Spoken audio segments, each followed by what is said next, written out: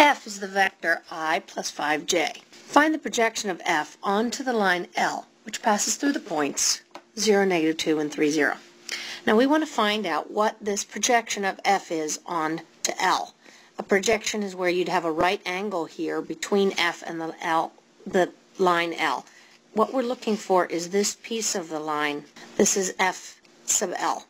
And we can find this by taking the dot product of F and lambda L, where lambda is a unit vector along the length of the line. So this is our projection. This is what we're looking for. This is the projection of F onto L.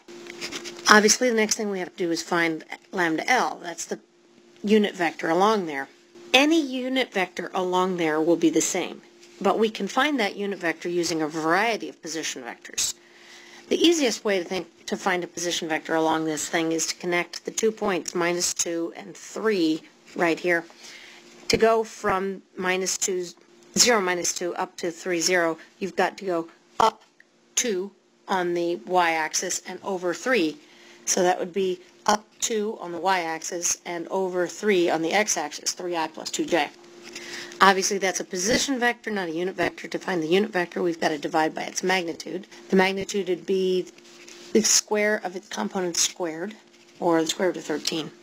So, lambda L, this is our unit vector in the direction of L, is 3 over the square root of 13i plus 2 over the square root of 13j.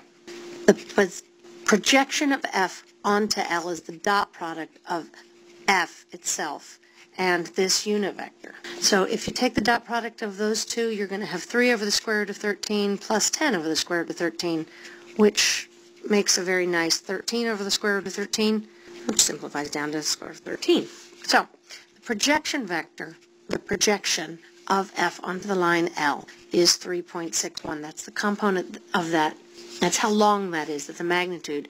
To get it to be a vector, you'd have to multiply it again by that unit vector, which, as these numbers happen to work out, means that the square roots of 13 will cancel, and all you end up with is 3i plus 2j.